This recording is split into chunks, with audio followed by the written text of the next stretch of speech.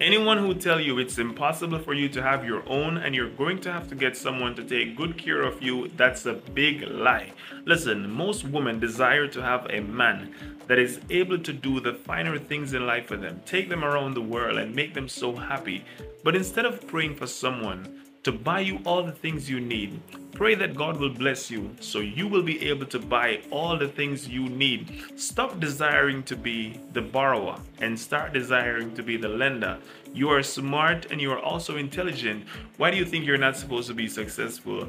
Find something to do and get good at it. People will pay you, I am telling you. If it so happens that you find someone that love you so much and want to do all these things for you, appreciate God and also appreciate him. But never tell yourself that this is how it's going to be forever. Oh, he loved me, he's so blessed and he's going to take care of me forever. No, desire to have your own. He will love you, he will respect you more. If you don't believe me, start having your own.